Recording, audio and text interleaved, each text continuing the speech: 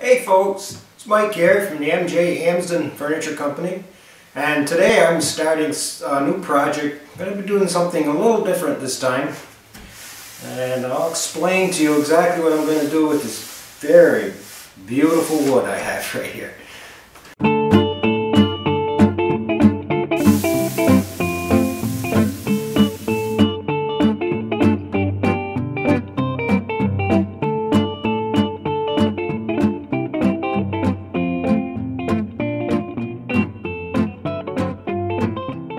I haven't decided exactly how I want to orientate this yet. These are actually three separate pieces, as you can see here.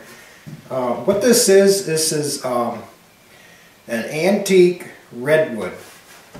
This is reclaimed lumber. It's at least 100 years old, possibly more.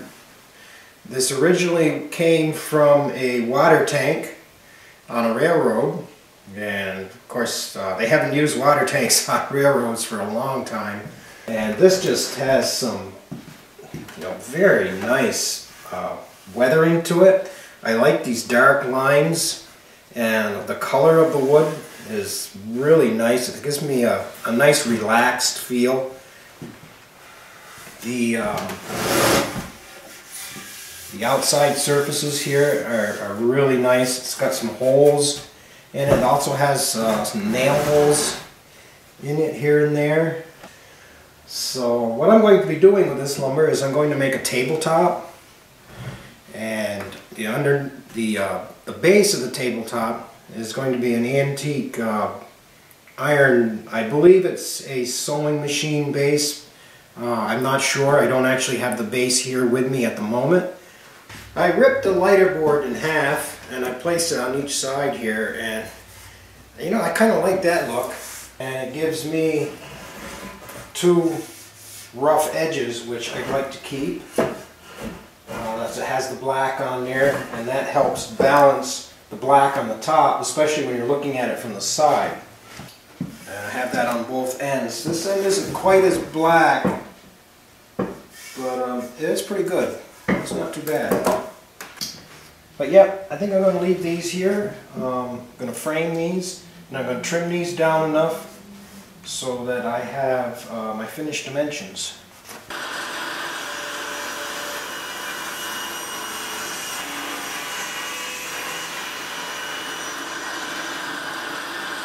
The person that I am making this table for has other pieces made out of reclaimed lumber, and they have remnants of old white paint still on the wood, and I put some paint on here to help this piece blend in with the other pieces that they already have.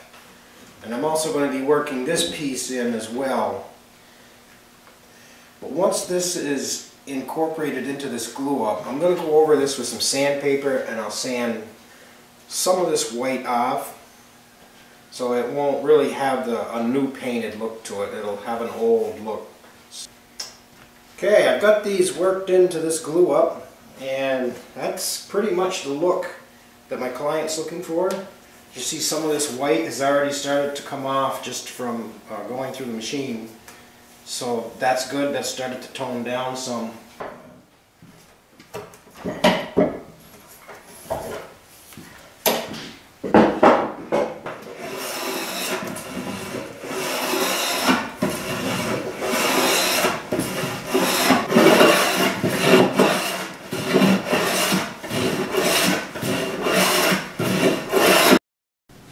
After I flattened the bottom side of this table out, I flipped it over.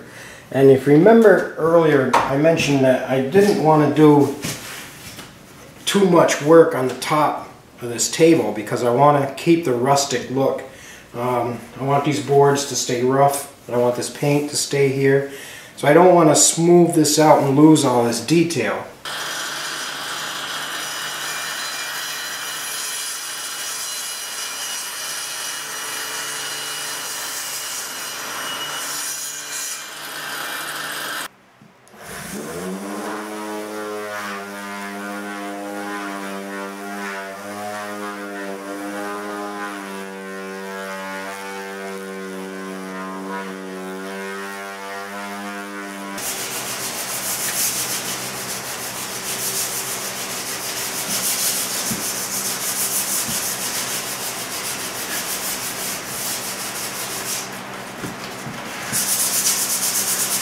I'm going to put a Danish oil on this for a finish. I want it to have a little bit of a sheen.